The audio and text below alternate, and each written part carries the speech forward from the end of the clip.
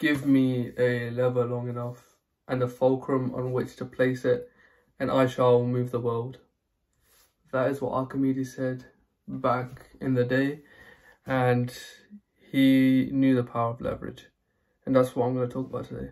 The power of leverage is evident in anything we do. You know, let's say you have a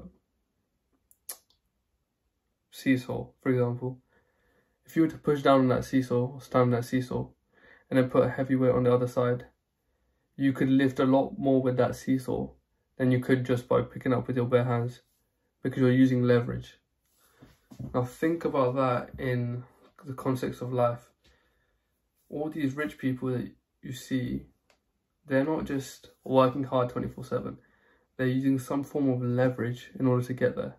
Now, I'm not a multi-millionaire, but this is just from someone that is already successful, that has been talking about this for a long time, and his name is Naval Ravikant.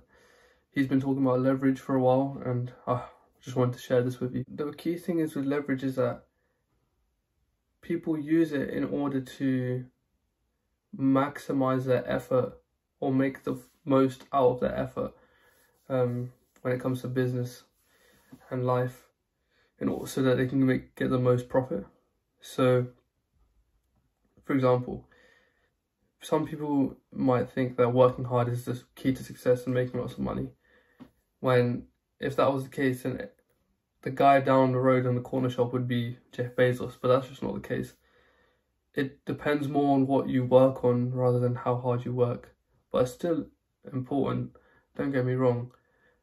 Rich people would have had to work hard in order to get to where they are, but it's an important variable that we need to take into account. The important variable that we need to take into account is what you work on as well, right? Because once you figure that out, then you can work on that properly and work hard on that, and then see more fruits from your labor. So what are the different forms of leverage?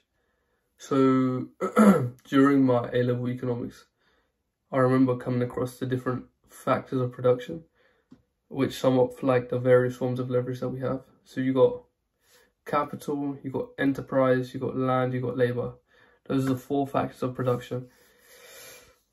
Now, labor is one of the oldest forms of leverage, but the issue with that is that it requires someone to want to work for you, and there's a lot of friction in order to gain it.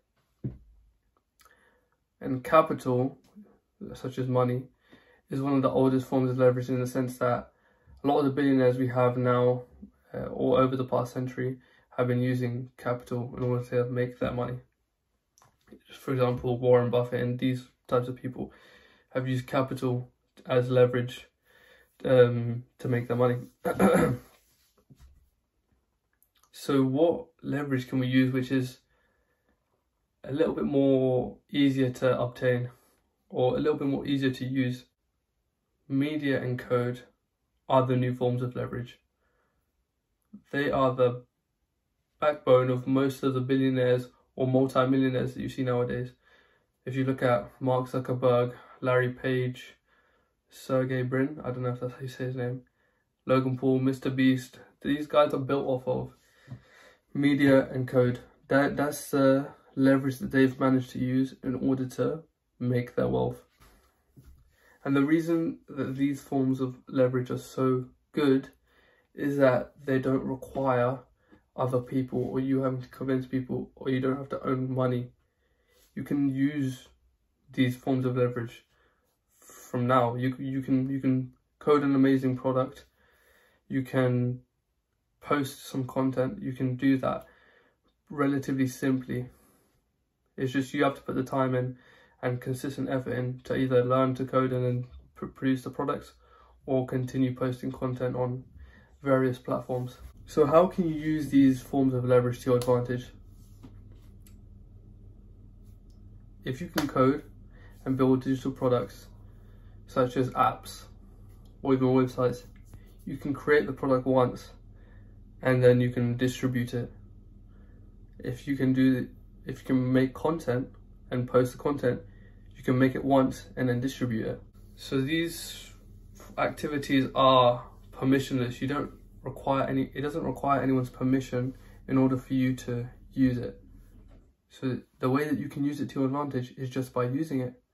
When it comes to coding, you know, learn how to code, build products, and then upload them, create them, you know, do all sorts of things you can with them. When it comes to writing books or recording podcasts or tweeting, YouTubing, these are all permissionless activities. You don't really need anyone to tell you, or you don't need anyone's permission in order to do that. Let's say you wanted to use media, for example. In order to use media, to figure out what you're interested in, and then once you've figured out what you're interested in, you create, let's say, a channel or a social media account around that, and you just start posting. Simple as that. It could be about fitness, it could be about, I don't know, clothing, it could be about all sorts of stuff. Whatever you're interested in, you can just start posting about it now and then build your personal brand. When it comes to coding, first you have to learn to code, and then once you've learned to code, then you can start building products. But I think the main thing that you need to do is learn to code, which I can get into in a separate video because I'm currently a beginner, I'd say, and I'm learning to code and I'm using various resources. So let me know in the comments down below if you want to see from a beginner's perspective, like what I'm using in order to like learn and stuff like that. And yeah, that's what I'm going to suggest for you to do. If you don't know how to code, learn. If you aren't posting on social media, or if you haven't started posting, start now. At least that's what I'm doing. Remember, start, then learn, not the other way around. And I'll leave some resources down below if you want to check out what leverages and how you can use it to your advantage in more detail. And also I'll leave a link to my newsletter post on it.